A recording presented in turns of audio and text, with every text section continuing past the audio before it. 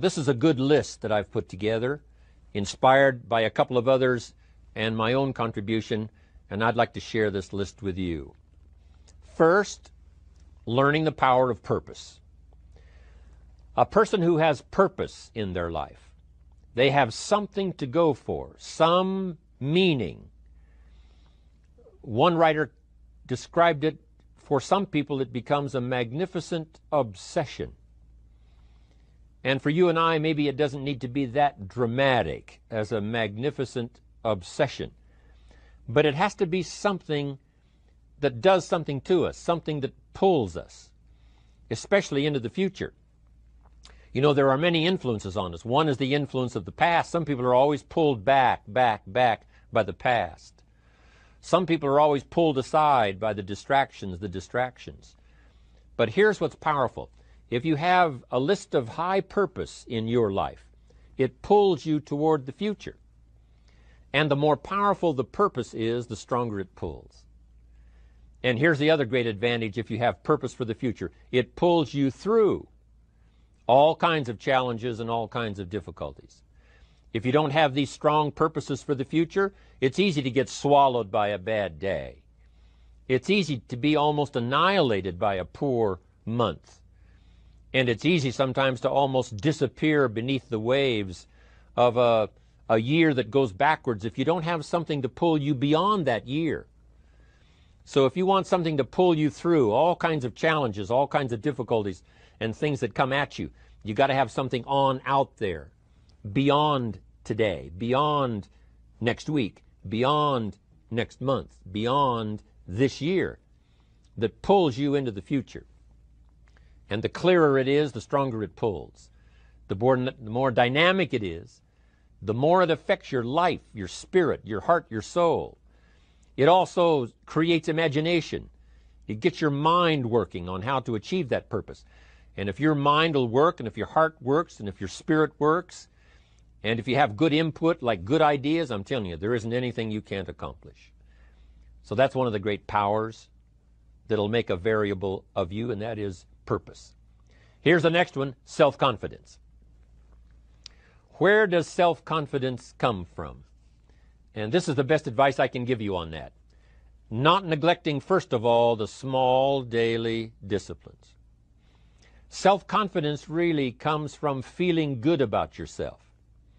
And one of the best ways to feel good about yourself is at the end of the day to know that you poured it on. You did your best.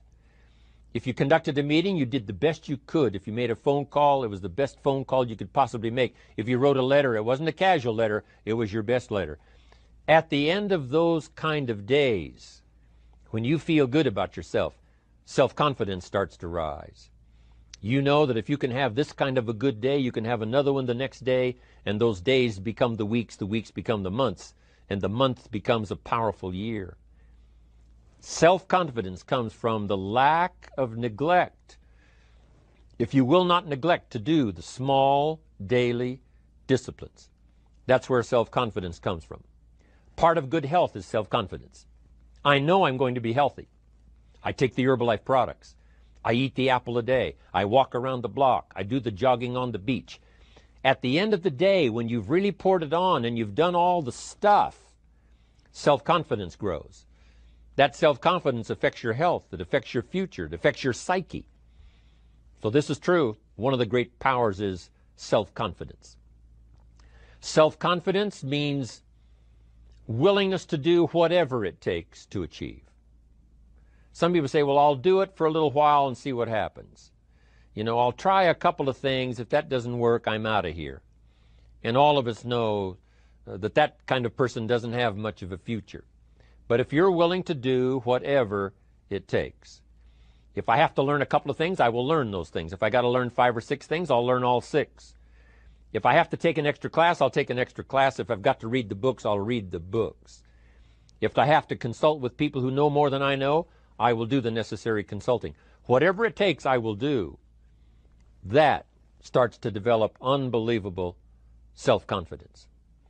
Self-confidence also comes from the ability to rise above your circumstances, to rise above what happens, the petty little things, the discouraging things that would sink everyone else's ship except yours, that would cause someone else to quit early in the day, but you keep going. That kind of willingness to overcome all circumstances, whether it's the little challenges or the big challenges. If you're willing to do that, I promise you, this kind of power will work for you, and in you, the variable, it'll make a difference. The third on the list I had was enthusiasm. And here's what I wrote about enthusiasm. Enthusiasm that's powerful is mostly enthusiasm that is enthusiasm inside, 90%, 10% outside. We all know what the enthusiasm is like when somebody lets us see their enthusiasm, which is like the 90%, and only 10% of it is inside. But the enthusiasm that really affects people is not just being loud, but the enthusiasm that runs deep, the enthusiasm that comes from deep inside, created by self-confidence, created by purpose, created by genuine willingness to help other people.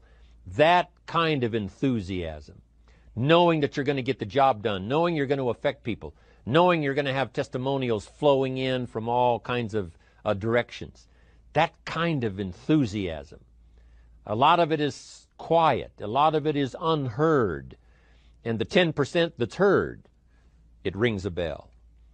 People call it genuine enthusiasm because they know that what you say in the outward display of your enthusiasm is only a small tip of the iceberg of the enthusiasm you feel inside that really motivates you to do the best job you can.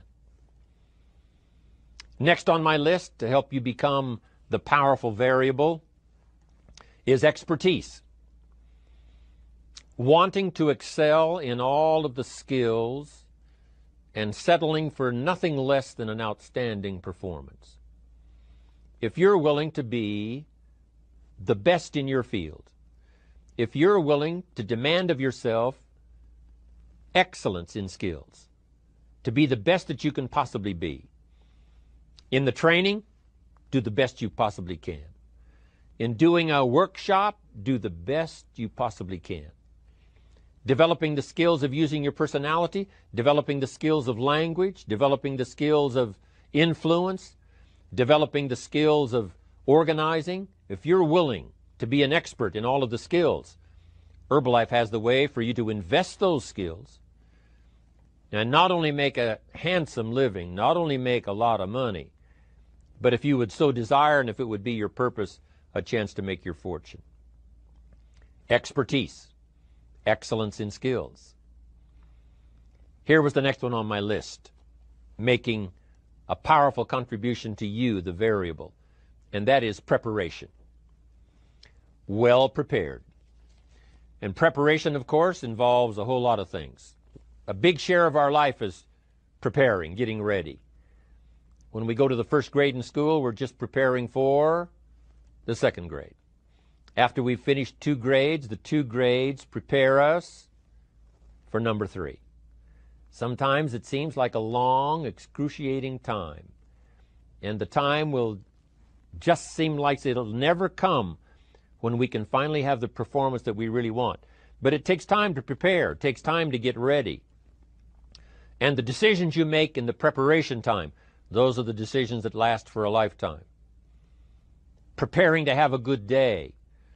It's that preparing, maybe the night before, maybe the couple of days before the day that you're going to put everything together. The preparation for a meeting means that you've taken it serious. The preparation for doing a workshop means you're serious about the workshop. You want to make the best contribution. That kind of preparation is important.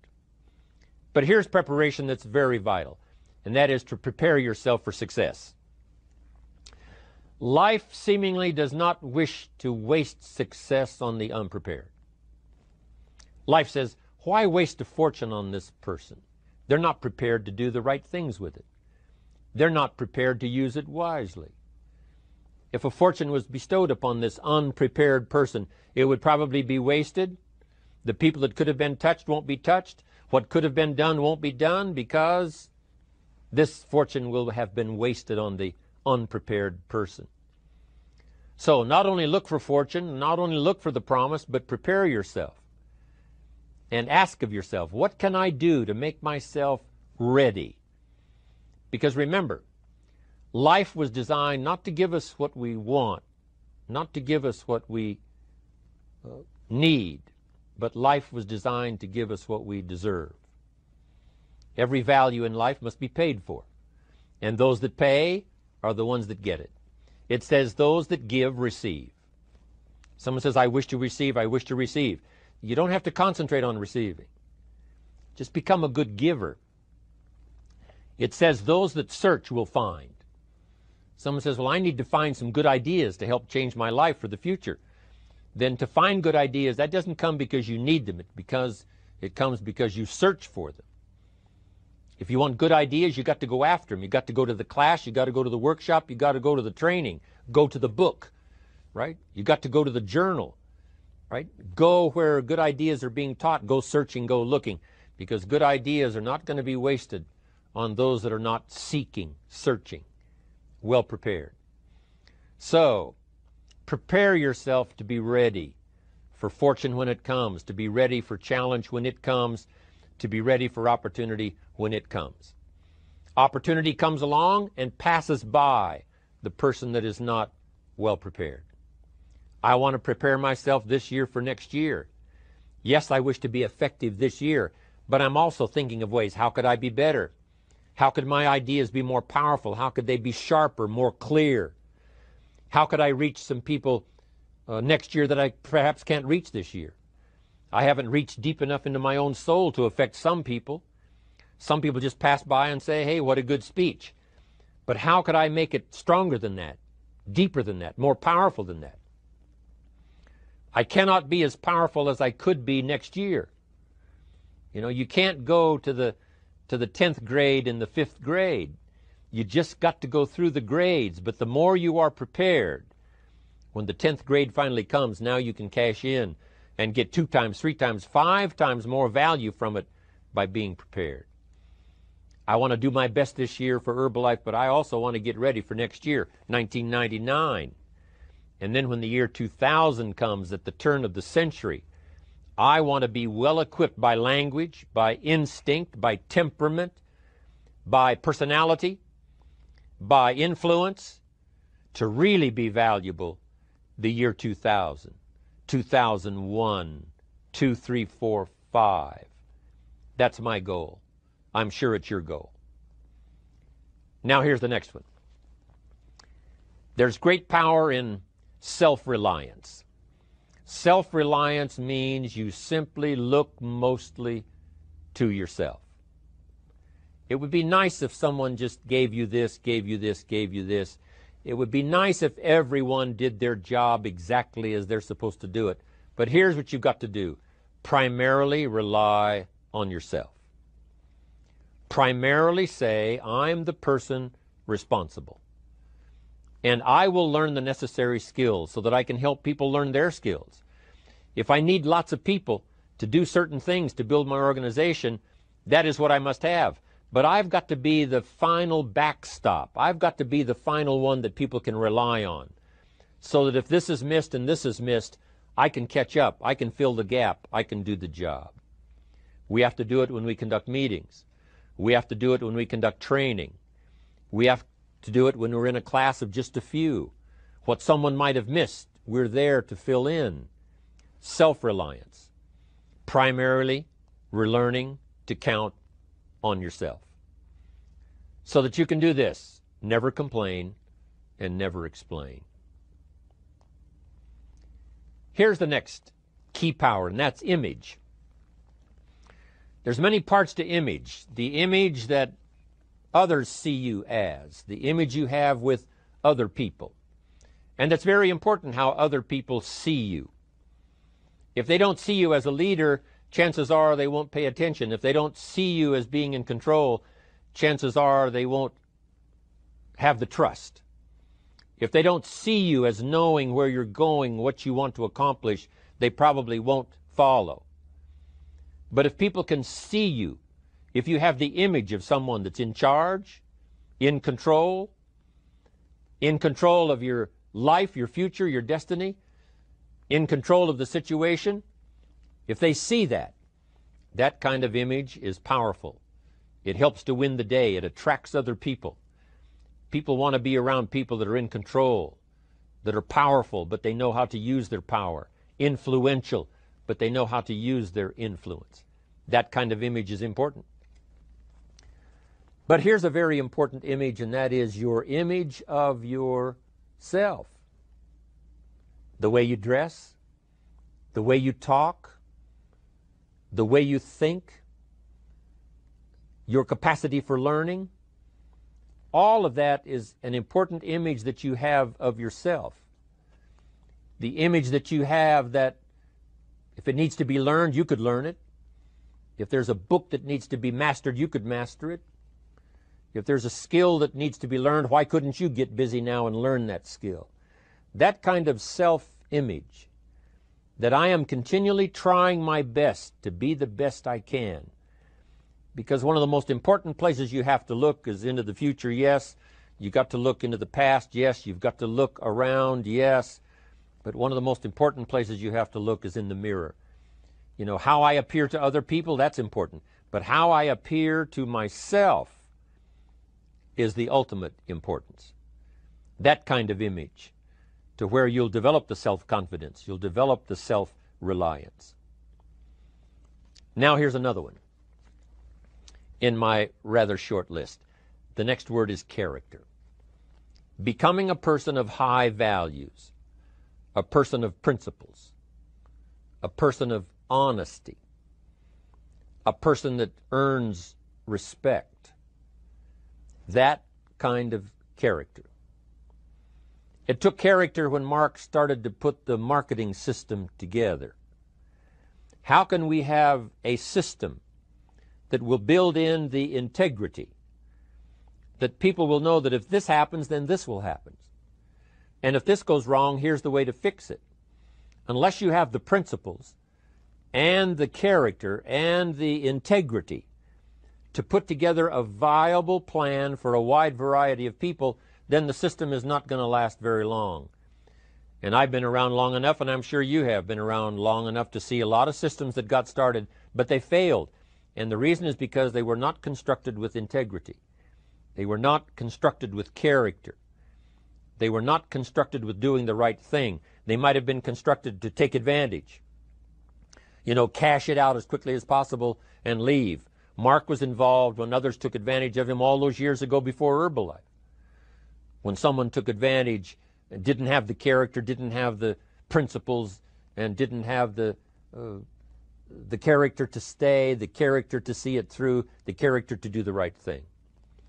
So this is important, to develop the character within yourself, that people see you as honest, as fair, willing to do the right thing, willing to be helpful, but always willing to walk the center line, not to pass the line.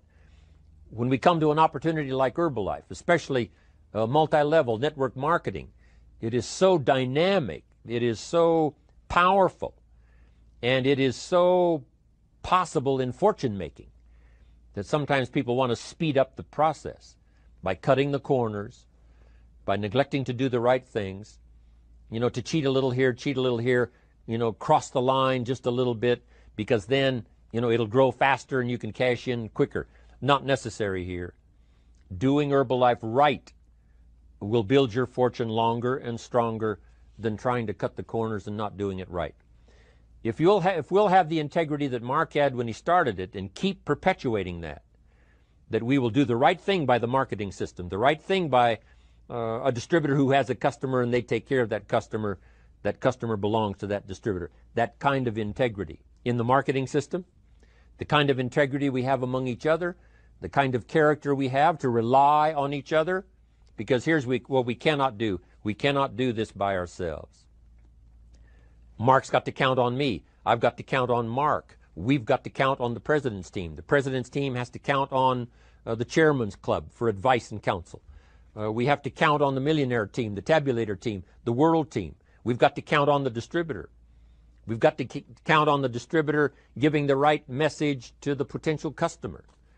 We've got to count on the distributor giving wise counsel to the new recruit, teaching them the right way, the Herbalife way, the principled way, the character way. Vitally important. Building and developing your own character. Now here's another one. It's called self-discipline. Self-discipline, all of us have a challenge with that. Because sometimes it's easy, and especially if you're working hard, doing the best you can, it's easy sometimes to let up and let it go. But remember, so many people, especially now that we're as big as we are around the world, are counting on what we do. At home office, they have to be careful. They have to be disciplined. It's easy for the person who ships the product from Herbalife says, oh, well, I'll wait until tomorrow to ship it. And then they go home and sleep like a baby. But the distributor who's waiting for that product doesn't sleep that night, or doesn't sleep when the product doesn't show on time. But if everybody will have the discipline to say, I will do the best job I can. I will make mistakes, of course, because we're all human, but I'll try to remedy those mistakes and do the best job I can. That kind of self-discipline that understands how important your part is in all of the functions that work. Coming to work on the set here, HBN, there's so many people that play a part. And each one of the parts that are played is necessary to put on the broadcast, make it viable, make it real, make it powerful. Any couple of them missing, and it would be a disaster. But all of it put together, and it works like a charm. Each person developing the self-discipline to do their part, do their job. Here's one more, and that is the power of extraordinary performance and demanding of yourself excellent results. This is so important. If you want to live extraordinary, you must do extraordinary. If you want an extraordinary income, you must do extraordinary things. If you want an extraordinary fortune, you must go with the demands of what it takes to have that fortune.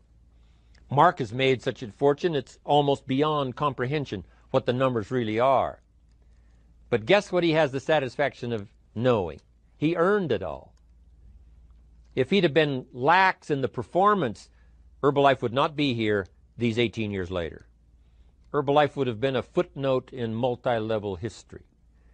But because he performed year after year, the 3rd year and the 5th year, and the 7th year and the 10th year, and the 12th year and the 15th year, and now performing well in the 18th year, I'm telling you, that's what makes it such a viable fortune for Mark personally, of course, because he did the job. If we would ask of ourselves that kind of performance, and you've got to ask it of yourself. You know, I can't ask it of you. I would try to inspire you. I would try my best to share with you what it might taste like, what it's like to finally make your fortune. It happened for me. But here's what you must do. You must demand it of yourself. Society does not demand that you not have a heart attack. But if you want to escape having a heart attack, you must demand it of yourself. Society doesn't demand that you take Herbalife and improve your health. You have to demand it of yourself. Society doesn't demand that you jog around the block every morning. But if you want good health, you must demand it of yourself. Society doesn't demand that you read a couple of books a week and improve your intelligence and your knowledge. That you must demand of yourself. Society does not demand that you build a financial wall around your family nothing can get through. That's not a demand of society. But you must demand it, if you wish it, you must demand it of yourself. Society doesn't demand that you learn a list of 10 skills in order to ensure your own future and the future of your family. Society doesn't demand it, doesn't require it. It is not a law. But if you want the benefit, you must demand it of yourself. Autographs and Girl Scout cookies. I mean, I'm in the market. I really appreciate it. Everybody doing okay? Say, I'm okay. Does anybody have 5 pages of notes already? Okay, I'm sure you're filling up your book. I appreciate that. First, let's talk about my version of financial independence. You've heard from Brian. You've heard, some excellent advice. Dennis, these guys are long time experienced, and I'm sure you've got good notes on their presentation. This little bit I, designed long time ago. It's still valid today. Here's one of the major goals to go for: financial independence.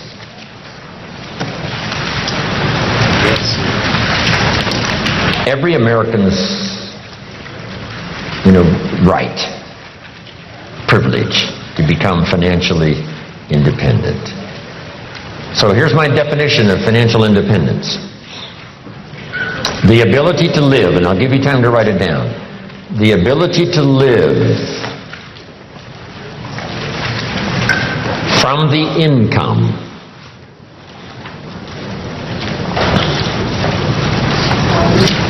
of your personally invested resources.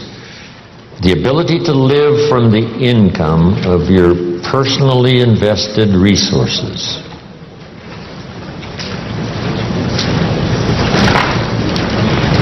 That's the simple definition. That from the resources you've invested, the income from those resources, you could live. Here's one of the advantages of financial independence. Now you can work or not work. Or you can certainly choose the work to do. Now you can work by choice, not by necessity. And here's one of the best: to be able to work for joy and not for necessity. At first, of course, we have to work for necessity. But if you can finally reach the point where you can work for joy, not for necessity. That happened for me all those years ago. My father kept talking about financial independence, debt-free, no one having a claim on your assets, finally being able to live from the income of your invested resources. I remember the joyful day when that finally arrived. So what I've done now, most of my life, I've had the unique privilege of working for joy, not for necessity. Not that the joy doesn't bring you more income. Not that working for joy doesn't make you another fortune. It certainly has for me, right? Another fortune and another fortune and another fortune. But not because I had to, but because I wanted to. I work now for joy and not for necessity. Key phrase to understand, we should teach this to our children: economics is major. Everyone has to major in economics. Number one, for personal survival.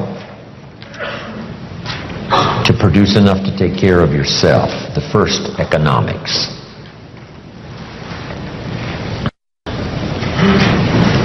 The next good phrase on economics: it's not what you earn, it's what you do with what you earn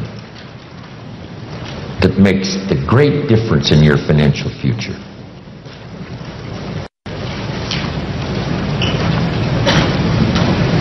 All of this is determined by your own philosophy. It's important early, and kids have to have a personal philosophy working even when they go to school. Here's a good definition of your personal philosophy: a guidance system. Your personal philosophy is a guidance system.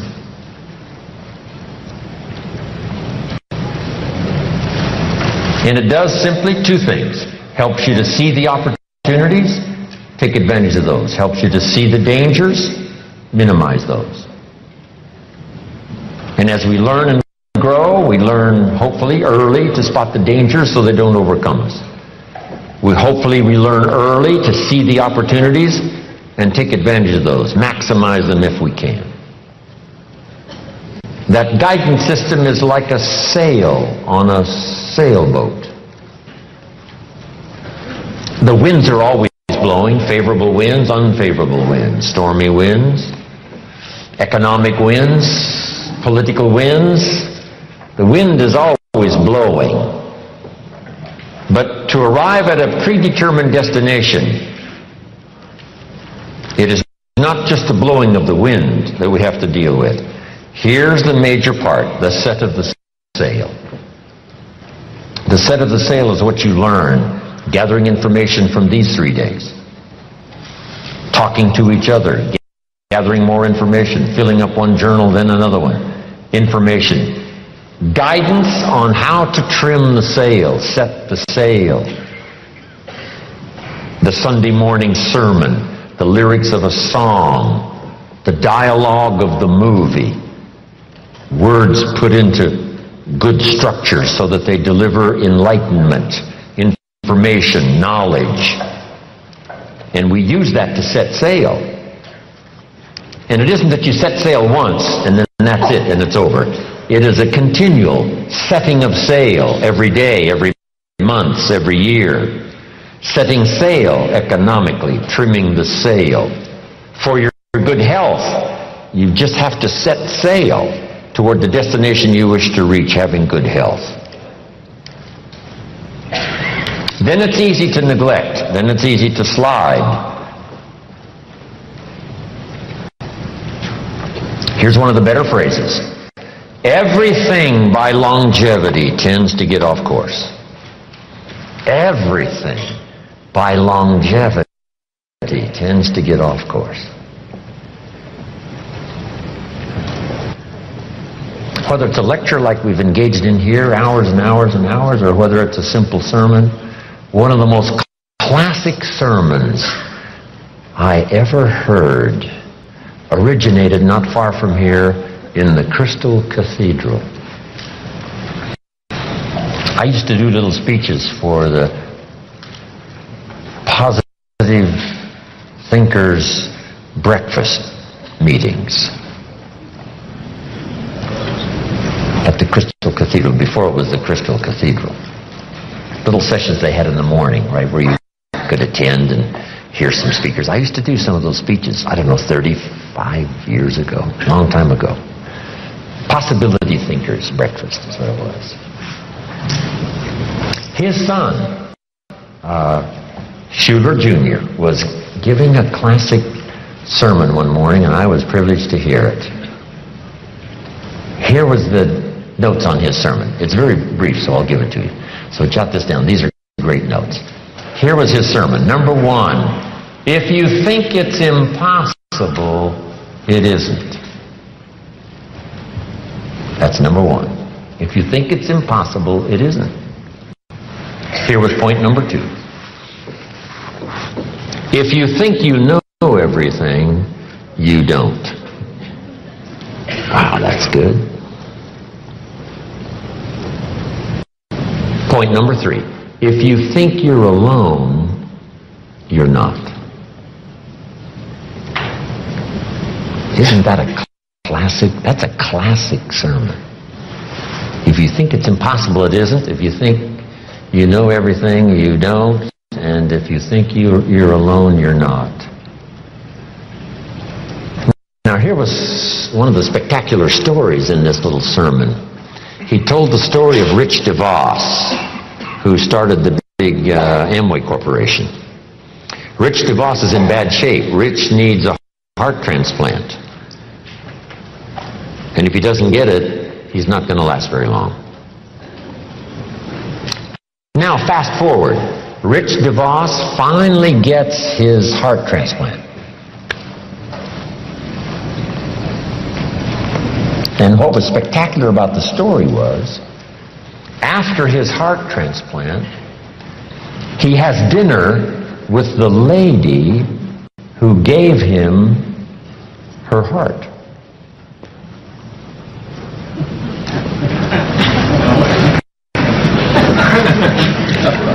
He has dinner with the lady who gave him her heart. You say what? That's impossible. You couldn't have dinner with the person that gave you their heart. Here's what happened. This lady was desperately ill and needed a lung transplant. A donor was found, And sometimes it's much better in a lung transplant if the heart and the lung go together. So this lady gets the heart and the lung transplant that she needs to save her life. Now her heart is left over from this operation, and her heart goes to Rich DeVos. That's how Rich was able to have dinner with the lady who gave him her heart. Isn't that a fantastic story? I love those simple little stories. 1, 2, 3. Couple of illustrations. Wow. Just dramatic, dynamic. Anyway, where was I before I got off on these stories? Your philosophy. Whether it's your philosophy about economics or your philosophy about marriage or your guidance system about good health, it's easy to get off track. So by longevity, we start, and sure enough, it drifts off course. And that's what sermons are for. And that's what the lyrics of the songs are for in personal conversation, is to get us what? Back on track.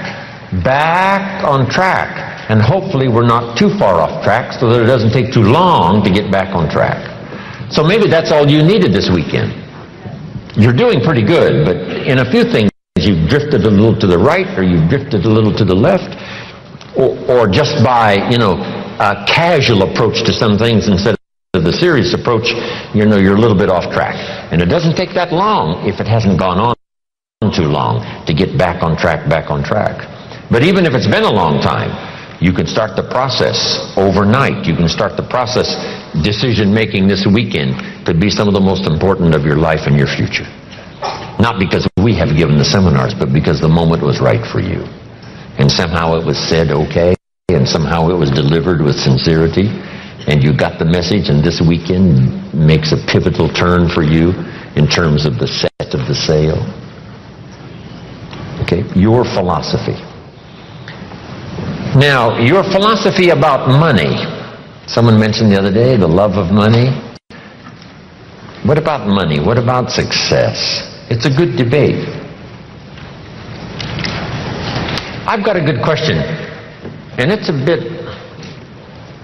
not necessarily a high moral question, but it's a pretty good question. If you could do better, should you? That's not a bad question.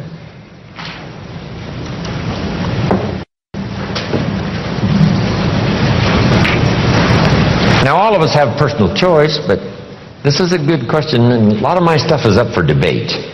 I don't even claim to be right. If you take all these notes and throw them away and go listen to somebody else, I'll be just as happy. Because, it doesn't matter. As long as you finally, get the ideas that make a difference for you and add to the wealth and the structure of your own life systems. That's what's important. Not that I deliver the message that's all important. But piece by piece, and speaker by speaker, and teacher by teacher, and phrase by phrase, and book by book, we pick up the information that helps us to fine-tune our life and our future. But this is a good one for your own debate. If you could do better, should you? That's a good one. Now, let's talk about financial independence. When I meet Mr. Schoaf, I'm not in good shape. Here's where I was when I met him. Pennies in my pocket and nothing in the bank.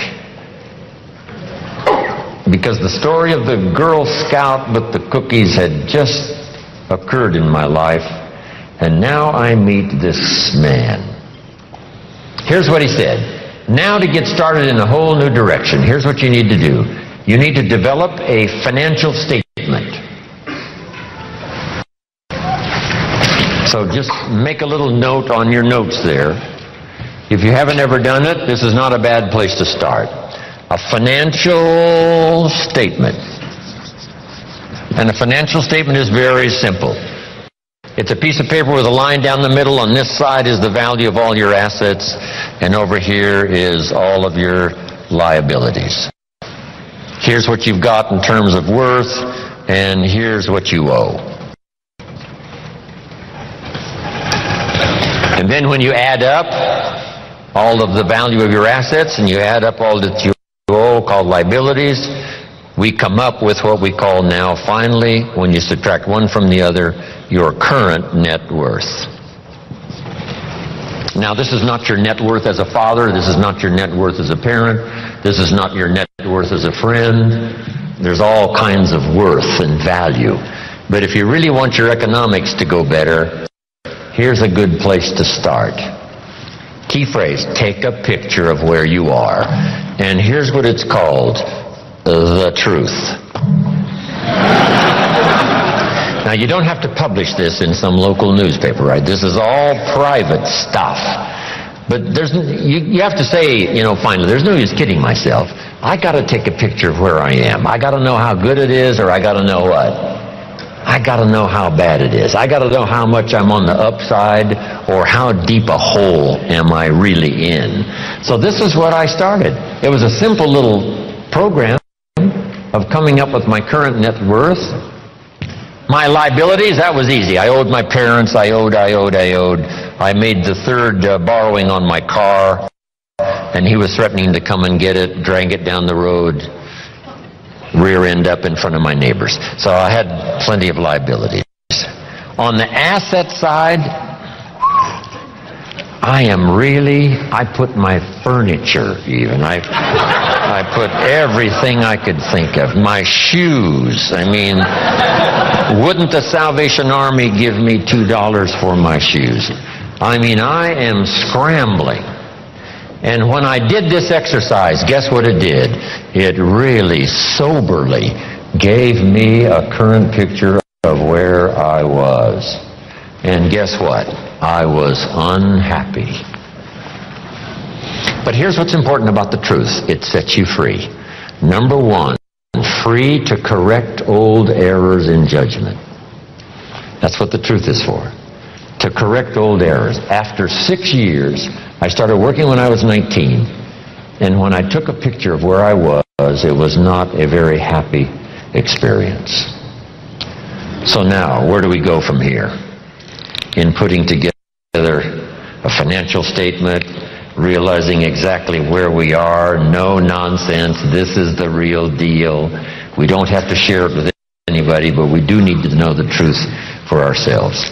Now here's what we need. Number one, perhaps a new philosophy.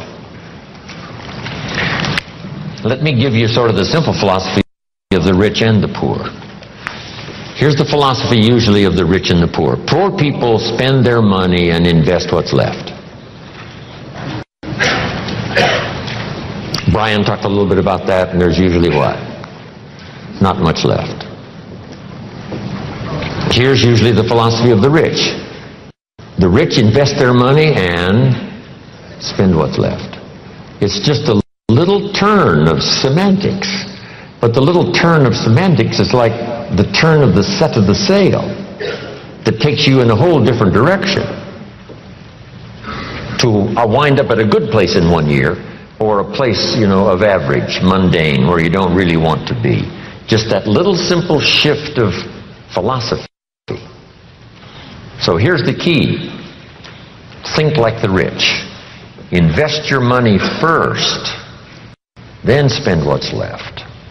Don't spend your money and invest what's left.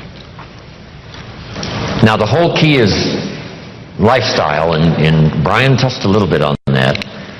When I gave this little class one time at a school class, the teacher said, you must not, promise people that with a little bit of investment every month that they can, make their fortune, because people nowadays are overloaded. They're spending everything they make. Their standard of living is right up there. And I said, well, this is where it all begins. I said, could we think of someone, and this was a long time ago, of course, that makes $2,000 a month? She said, yes, no problem. We can probably find someone that makes $2,000 a month. What would this couple, this family tell you it takes to pay all the bills and just keep their head above water? And she said, well, $2,000. I said, could we possibly find somebody not far from here that makes $2,500 a month? Right? Maybe even both working combined. $2,500 a month, $500 a month more. would this family say it probably takes to pay all the bills and keep your head above water? What would they say? Right? $2,500. So I said to her, what happened to this $500? How did it disappear? Wisely invested over some reasonable period of time, the return is unbelievable. And she said, I never thought about that.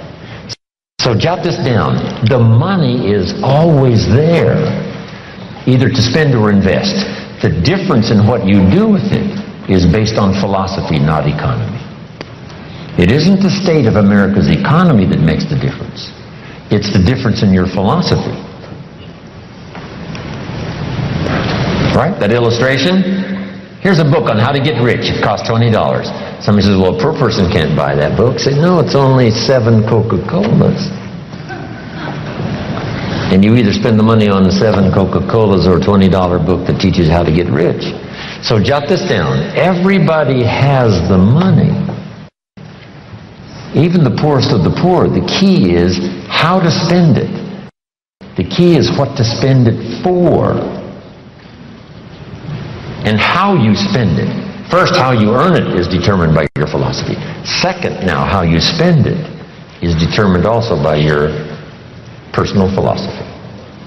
So what would be a good philosophy to follow? And this is the little simple form I want to give you on financial independence, wealth for the future. It won't take long now to jot this down. It takes a little longer to go do it, but here it is. What to do with $1? If a child asks what to do with $1, here's my suggestion. Never spend more than 70 cents. 70 cents. You've got to pick some number, right? This is the number I've picked, right? Listen to Brian, listen to Dennis, listen to me, and then refine your own to suit you. But I suggest don't spend more than 70 cents. Here's where the other 30 cents goes. 10 cents, 10% of your income for charity, church, whatever, supporting worthy projects, teaching children here to become generous. If kids understand generosity, they'll give you 10 cents out of every dollar that they earn. And this is a good place to start. It's easy to give 10 cents out of $1. A little more difficult to give 100,000 out of 1,000,000. You say, oh, if I had $1 million, I'd give 100,000. I'm not that sure. We better start you early, right? So that when the big money comes, it'll just be automatic. You won't even have to think about it. Okay? All right. So 10 cents for charity and church. Here's the next 10 cents. Active capital. Try to make a profit. It's called buy and sell. I learned to do this starting at age 25. It's how I made my first fortune. Buying and selling. Like the little boy who buys a bottle of soap for $2 and sells it for $3. Active capital means you try to make the profit. Buy a piece of property and improve it and sell it. Active capital. Keep saving up this active capital until you've got some to work with to buy and sell. Make a profit. Now the third 10 cents is passive capital, which means let somebody else use this 10%. You put this to work and see if you can't make a profit. This is to let someone else use it. You are the passive partner in providing the money. They are the active partner in seeing if they can make a profit and pay you dividends and stock increase and whatever. Interest. And that little formula is a good place to start. Now, you might not really be able to start there. I call this the ideal. Maybe by the time you've heard this, you're in such bad financial shape that you have to go here, 97, 1, 1, and 1. That right now you're in a trap. You're caught. And it's going to take you a while to get out. So right now you got to spend 97% of your income, right, for your living and lifestyle, because, you know, you're caught, you're obligated, you know, there's no way out. And then the rest of these now are just one, and one. The key is to start with something. Now, Mr. Schoaf gave me a comment. It has served me all these years. Here's the comment. It's not the amount that counts, it's the plan that counts.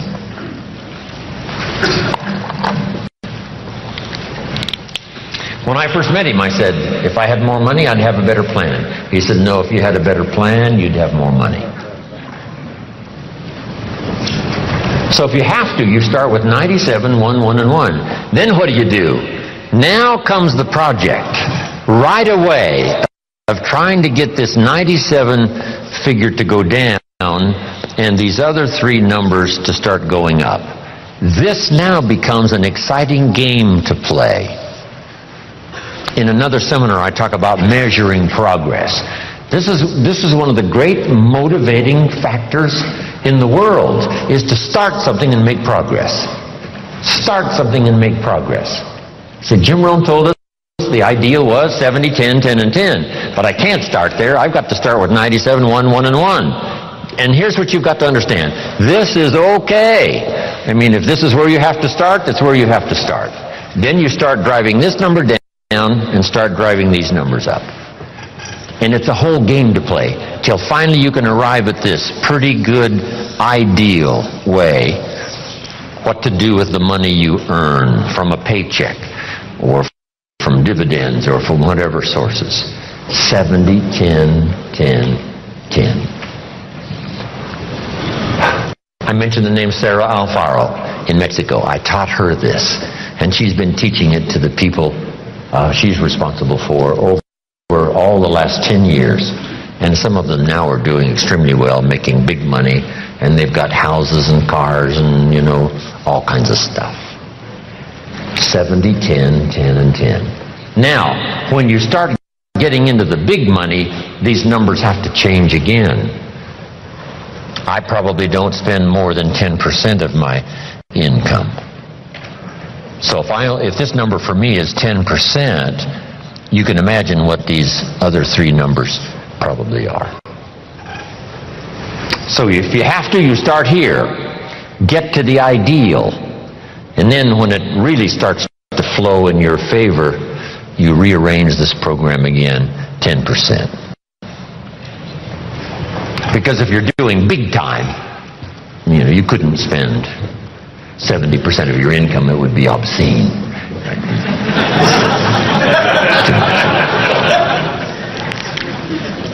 So, just a little formula to follow.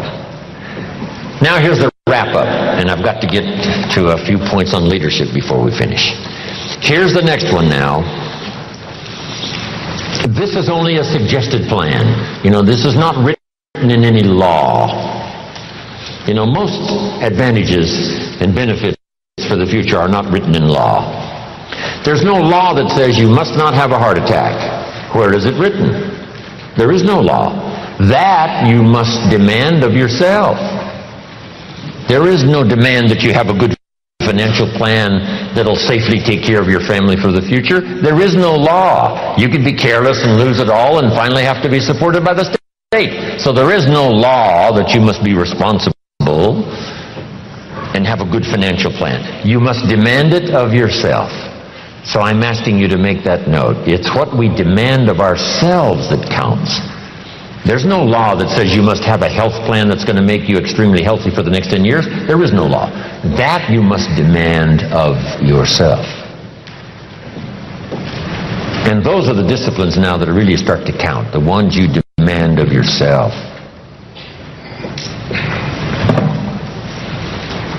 So, next, keep strict accounts. Keep strict accounts. Have you ever heard this expression? I don't know where it all goes.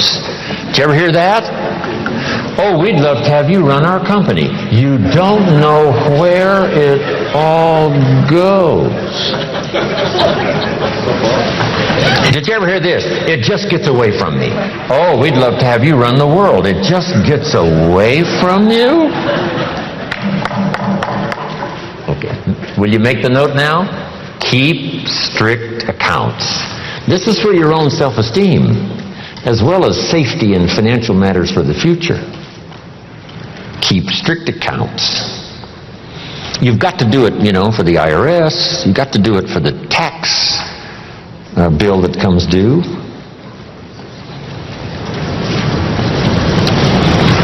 Then there's one more. Be happy to pay your taxes.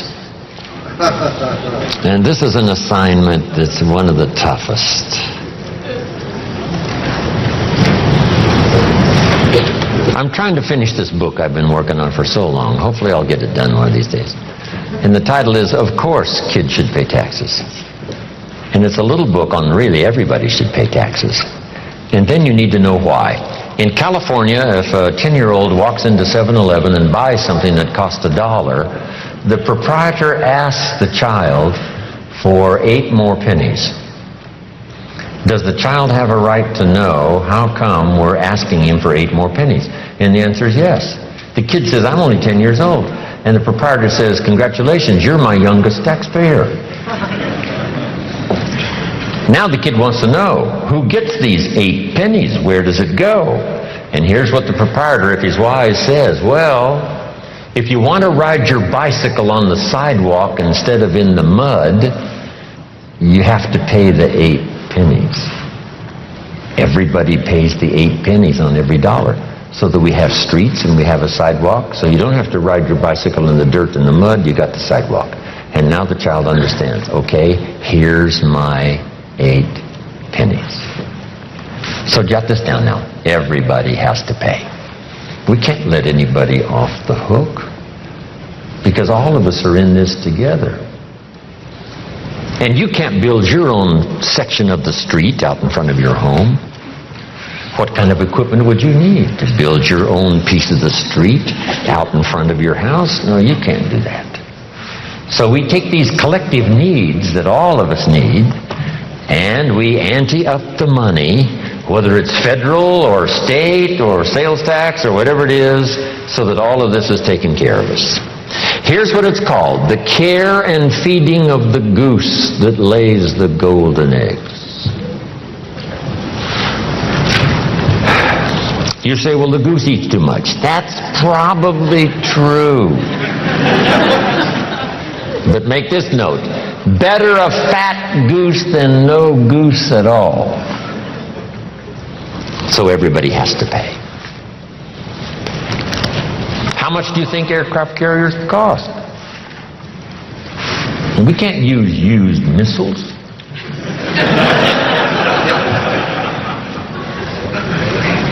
Here's where else the money goes. So you'll be safe in your bed at night while the policeman walks the beat. While we sleep, the Air Force doesn't sleep. While we sleep, the Army doesn't sleep. While we sleep, the policeman walks the beat and checks the doors. That's where the money goes. Once you have a vision of where the money goes, yes, for some things it costs too much. Yes, the government sometimes is too extravagant. Yes, yes, all the yeses.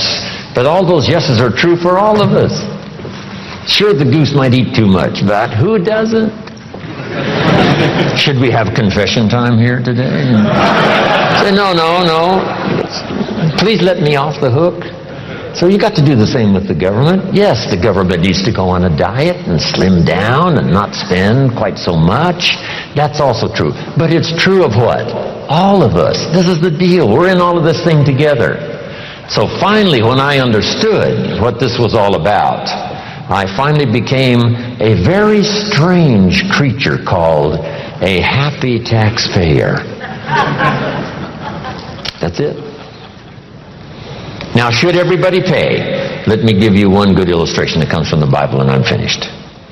Jesus one day, and I'm an amateur on the Bible, but here's a classic story. The storyteller says, Jesus one day was out in front of the synagogue watching people come in, and with him were his disciples.